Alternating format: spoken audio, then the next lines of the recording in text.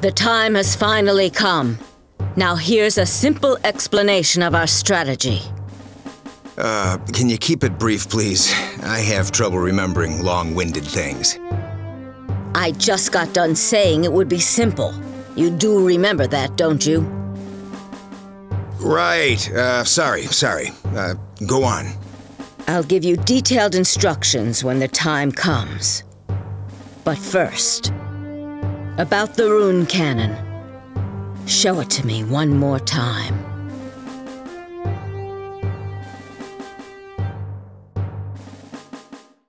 Fort El Il is at the southern end of Kuluk. It also serves as a window to commerce and diplomacy. It's called a fort, but it's more like a large castle. The rune cannon is at the top of the building. If we don't destroy it, we won't be able to get close. So first, we'll send in a detachment to get rid of it. At the same time, our main force will remain in front and attack Kuluk's first fleet. This fleet usually roams the area near the harbor in case the rune cannon cannot be fired. There are times when the rune cannon cannot be fired? Once it's been fired, that particular rune cannon takes time to reload. It was written in the letter from Mr. Amada. We'll have to trust that information. This downtime will be the perfect opportunity for us to strike. I see. So we're going to make them fire the rune cannon once, then destroy it before they can fire another round. Well, that's pretty much it. Have I made myself clear? Want to hear it again? Okay, shall we go with this plan then?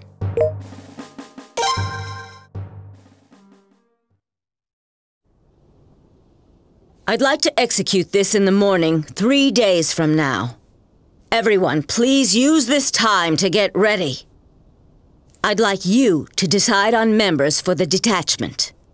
Come talk to me whenever it's convenient.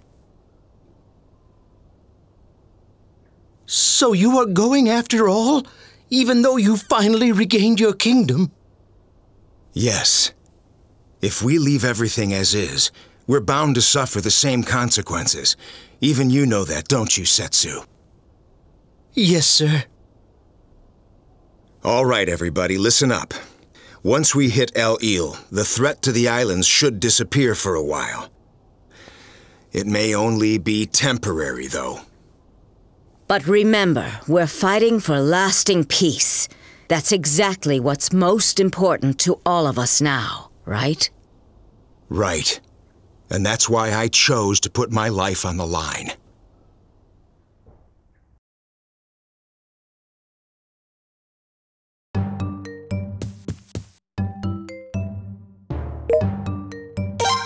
Okay then, decide which members you want to assign to the detachment. They'll be separated from the main force for a while, so the ones you choose must be able to hold their own in a fight. By the way, you can't go. You must stay here and command the forces.